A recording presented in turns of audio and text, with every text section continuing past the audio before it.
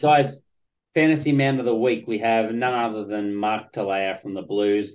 Again, 93 points. He had 14 carries for a try assist, 156 metres, so above the old 10 metres a carry. He had 10 tackle busts, 2 line breaks, an offload, 6 of his 7 tackles, and then managed to turn over and concede a turnover as well. So he had a blinder of a game and was in everything.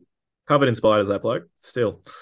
We had for notables HJH 79, Takeaho 76, Billy Harmon, winner for 2, 69, Will Jordan 66. Some big names here. Richard Harddick 65, Jorgo 62, McAllister and Ekuwasi 61. Some big scores all around.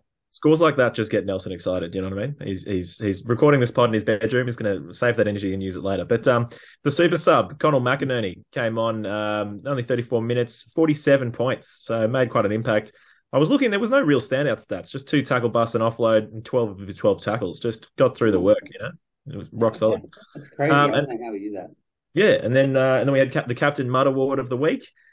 James Tucker, minus 12 points. That's quite an achievement, but he made 3 of 4 tackles, one made a turnover, conceded a turnover, and a yellow card, and just generally did nothing else, I believe. So he was on the field for all of 5 minutes, to be fair. So yeah, he did do nothing else. But I love the legacy that Rob Simmons has left, because the Locks keep winning these awards.